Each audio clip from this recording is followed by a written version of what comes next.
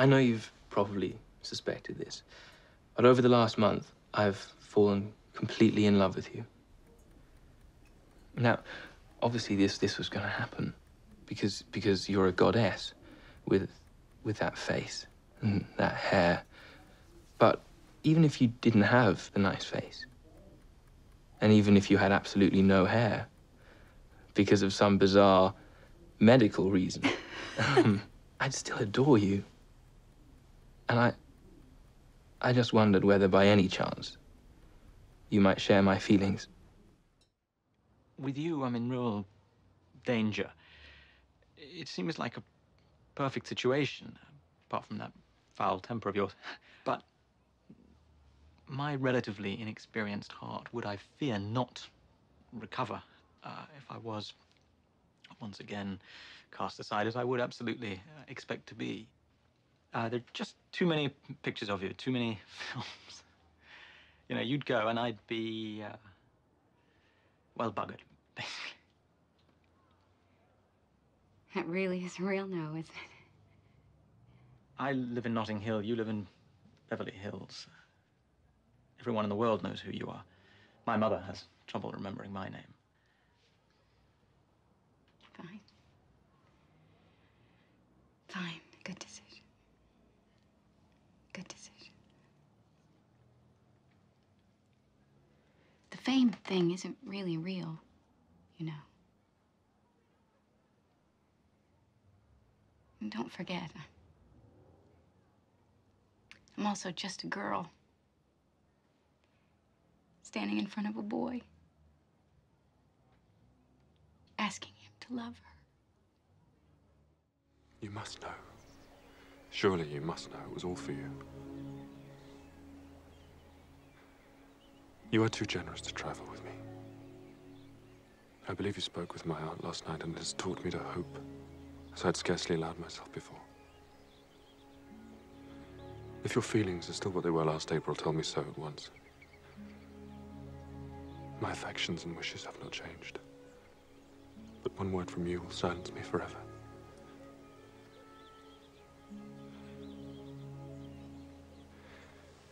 If, however, your feelings have changed,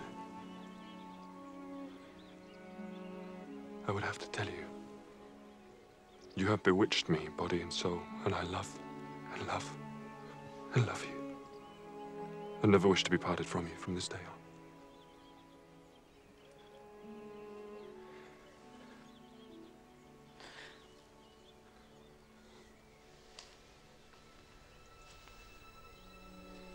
Well then.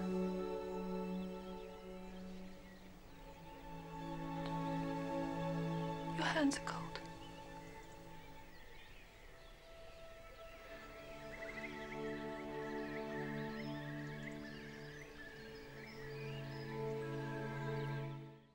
Good night. Look, I'm sorry if I've been... What? I don't think you're an idiot at all. I mean, there are elements of the ridiculous about you. Your mother's pretty interesting. And you really are an appallingly bad public speaker. And you tend to let whatever's in your head come out of your mouth without much consideration of the consequences. I realized that when I met you at the turkey curry buffet that I was unforgivably rude and wearing a reindeer jumper that my mother had given me the day before. But the thing is, what I'm trying to say, very inarticulately, is that, in fact, perhaps despite appearances, I like you very much. Apart from the smoking and the drinking and the vulgar mother and the verbal diarrhea. No, I like you very much, just as you are. I have another scenario for you. Good. I'm in love with you.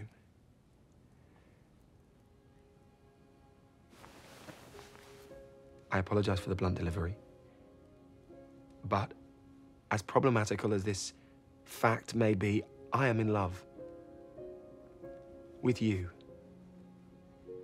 And I'm not feeling this because you're leaving, and not because it feels good to feel this way, which, by the way, it does, or did.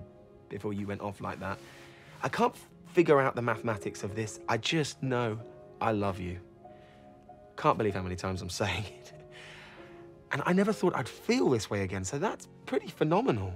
And I realise I come with a package deal, 3 for the price of 1, and my package, perhaps in the light of day, isn't all that wonderful, but I finally know what I want, and that in itself is a miracle. And what I want is you. I have a wife, yes. And I cannot marry the daughter of Sir Robert de Lesseps. You needed no wife come from Stratford to tell you that.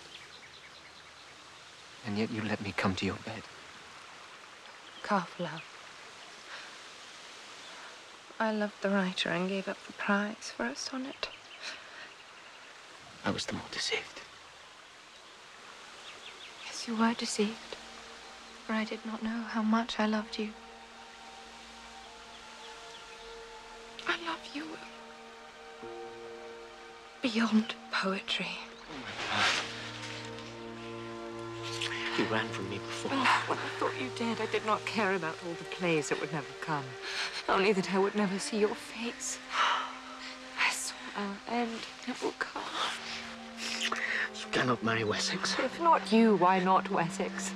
If not Wessex, the Queen will know the cause, and there will be no more Will Shakespeare. No. But I will go to Wessex as a widow from these vows, as solemn as they are, unsanctified. I offer you my hand, my heart. Jane, I ask you to pass through life at my side. You are my equal and my likeness. Will you marry me? Are you mocking me? Do you doubt me? Entirely. Your bride is Miss Ingram. Miss Ingram, she is the machine without feelings. It's you, you rare unearthly thing.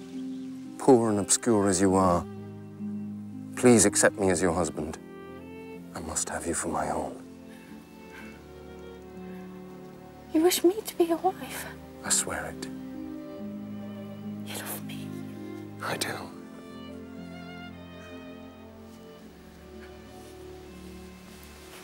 Then I will marry you.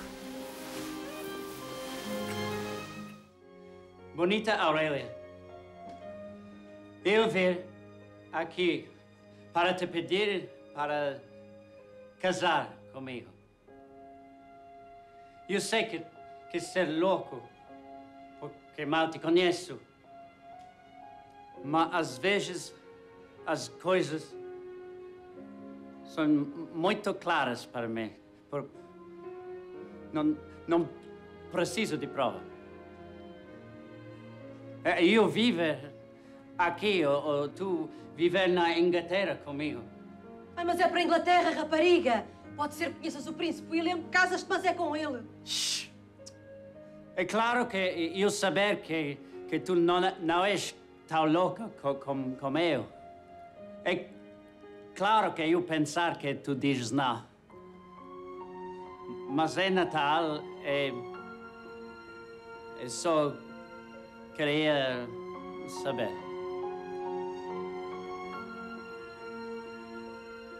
Oh, pelo amor de Deus! Diz que sim, minha parvalhona!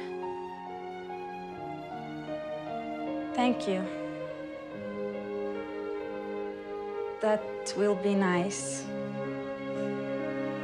Yes, is being my answer. Easy question. O que é que tu disseste? Sim, claro.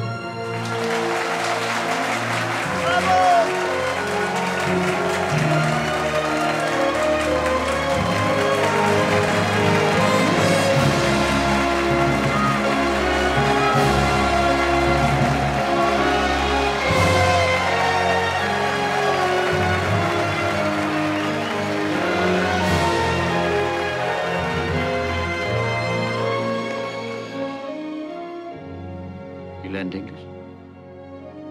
Just in cases.